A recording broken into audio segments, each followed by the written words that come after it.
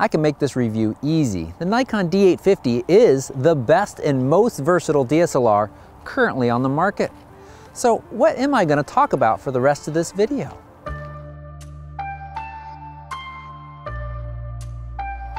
Well, I will spend a little time wondering and worrying if DSLRs are dying, but first I want to thank Squarespace for their sponsorship of this video. You can get started making a beautiful portfolio at squarespace.com/PhotoRec.tv. Now let's talk about the highlights of the Nikon D850, and there's quite a few. First, the camera feels wonderful in the hand and offers a control layout that just really works. Except the auto ISO dial, that's a little awkward to switch on and off, but bracketing, focus modes, the excellent dedicated focus nub on the back all make for an extremely pleasing operation. I also love the lighted buttons, something they started with the D500 series. Standing under the stars a few nights ago using this camera, all the other photographers on the workshop were quite jealous of my softly illuminated buttons. You've got a beautiful, big, bright viewfinder, a vibrant and gorgeous screen that is fully touch enabled. You can work through the menus with it, touch to focus works really well, even when you've got heavier ND filters on, and it's articulated, though like Sony, it is just tilting, not flippity-outy. Overall, it's packed full of additional features like an intervalometer that makes possible an 8K time-lapse. Really, it just shoots a picture. You have to stitch those together in a time-lapse, but drop to 4K and you can have the video created in camera.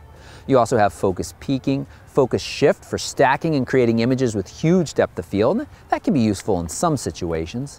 And this camera has awesome image quality.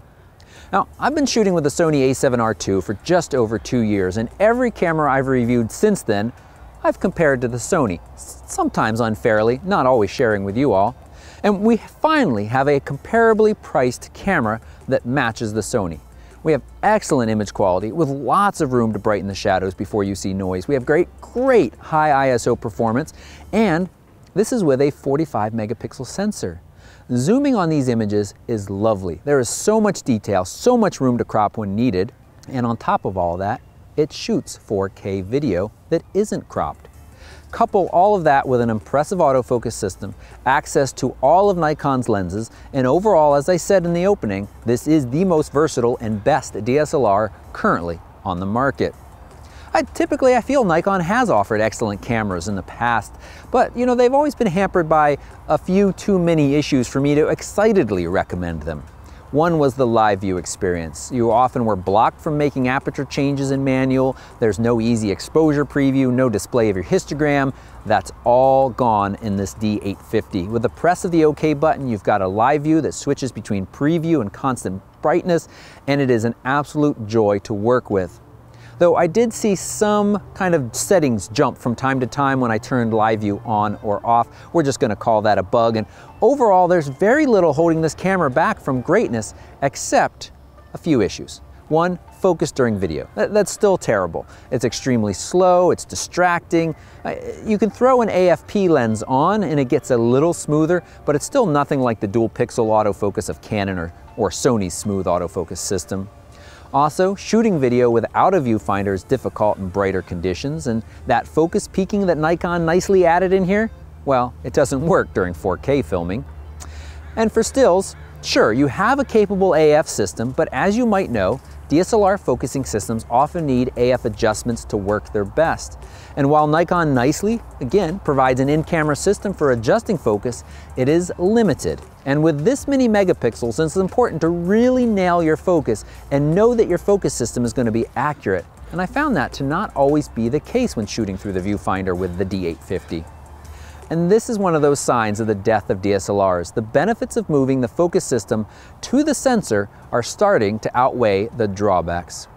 I was also disappointed with battery life. I mean, if you find yourself using this screen often, which I love, as I frequently set up at angles that make the viewfinder use awkward, this big bright screen draws a lot of power.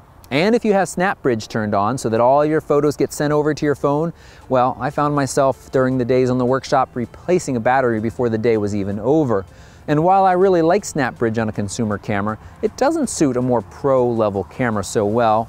And getting a little picky now, you've got several customizable buttons on here, but what you can actually assign to those buttons is very limited. And one more point, it's a big camera.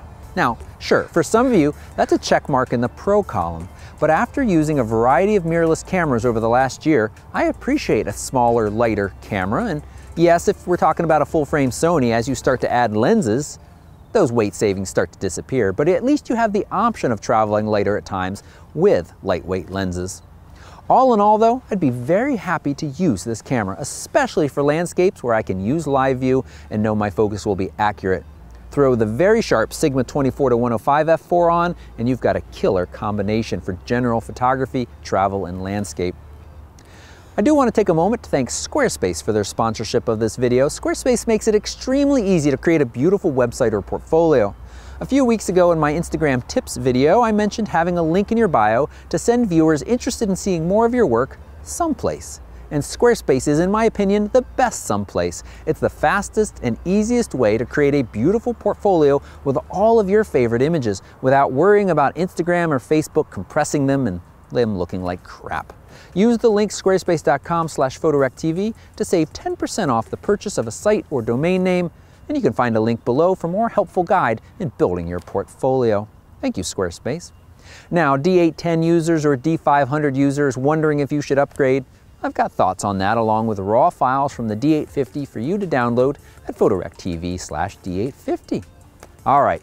I'd love to hear your thoughts, counter opinions, and what camera you're currently lusting after. Leave that all in the comments below, and don't forget to hit subscribe and click that little bell notification to be notified of future reviews, giveaways, we've got one coming soon, and more. Thanks so much for watching. Bye-bye.